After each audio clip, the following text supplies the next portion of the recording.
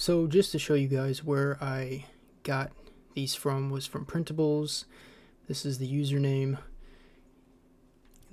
If you guys do not have a bigger printer, what you'll end up needing to do is to print these four in PLA, and these are where your LED lights will go connect to, and these four will be the TPU where the glass will sit on if you want that extra protection. Right here, which he mentions in the details, he's got 3 updates on it, but he also mentions right here for a bigger printer that you can check out, will bring you over here. So the Anycubic Cobra Max is perfect size for this, and you can even pick if you want it on the left side or the right side. I picked left, which you can end up seeing it fit perfectly here, and only took about 11 hours and 15 minutes, which was spot on. For these two, they only took about an hour 15 also, well, an hour 15 for each of these, and these were printed in TPU and the new HF95A that Bambu has provided. So coming over to Amazon, the link is also in the description on the printables. I will leave a description in mine as well.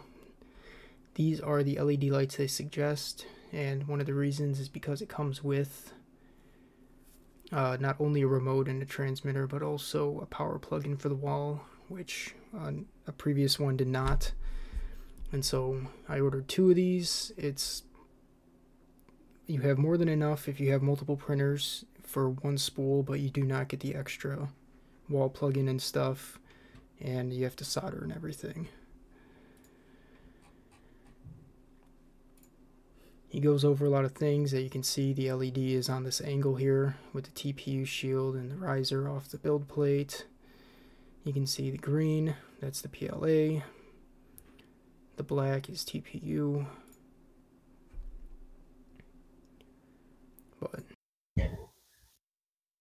So putting this thing together, these are the LEDs I used.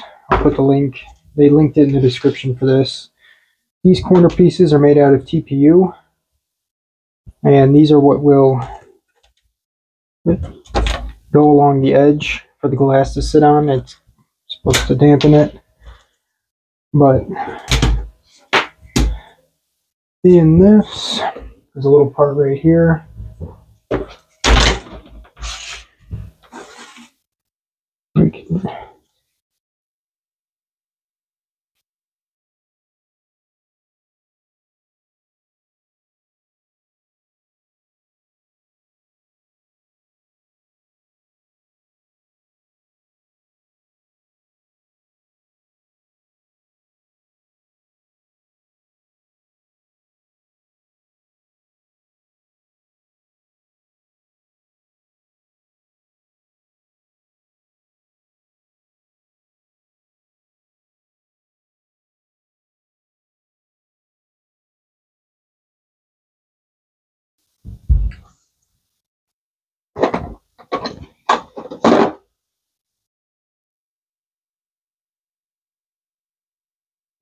So I'm just going to cut this one. I'm not too worried about the access.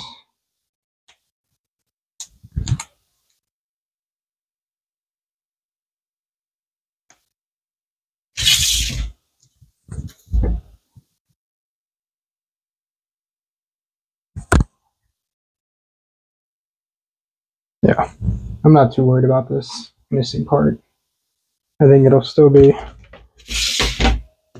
better than what it is. So this part obviously will be aiming down. This one is for the back left corner. So it'll be sitting like this. These TPU pieces, there's little notches that go right here, and these holes are for the screws on the glass plate. This was printed with the Bambu TPU high speed, or their new high speed filament.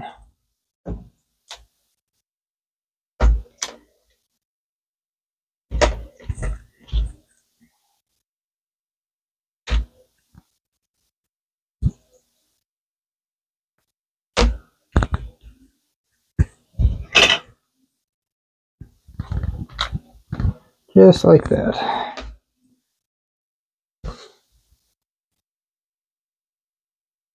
So these are the screws I was talking about that'll match up with these two little holes. And so this glass plate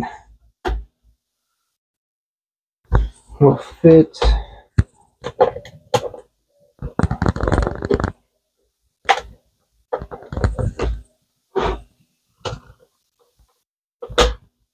right into place like that. Nope, I lied.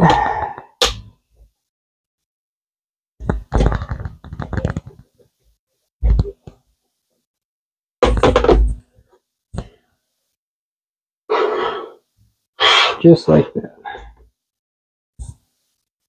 So this is the one I'm going to be putting it on right now. Only this one has just the built-in light, which if you have one, you know it's not a whole lot. This one, I took apart a ring light that if you turn it on, it does a pretty decent job at doing it, but even on the camera, you can see dark spots where it misses. The thing that I like about this one is it comes with its own controller. This is for the controller, so you have to plug it into the power bank and then plug this side into your lights in order to have the controller work. So this is the new one on. As you can see, it only raises it a small amount. And with it plugged in, we'll turn it on. So this is the before, and this is the after. And you can see that part is in that top left corner, which I'm not too upset about. But other than that, the entire chamber is lit up.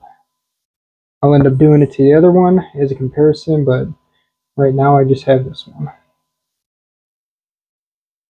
So I'm not sure how much you can see through the glass, but this is the new one. And this is the old disassembled ring light. I definitely can tell a big difference between the brightness between the two.